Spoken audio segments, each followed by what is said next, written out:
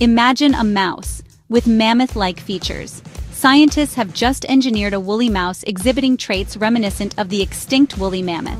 In a groundbreaking experiment, researchers modified specific genes in mice to express characteristics similar to those of the woolly mammoth.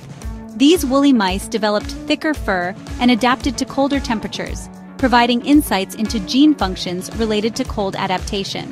By introducing mammoth genes into the mouse genome, scientists observed how these genes influence the mice's physiology.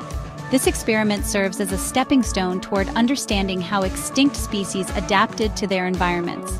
While we are not bringing back mammoths just yet, this research offers valuable information on gene editing and the possibilities of de-extinction. It also raises ethical questions about the extent to which we should manipulate genomes.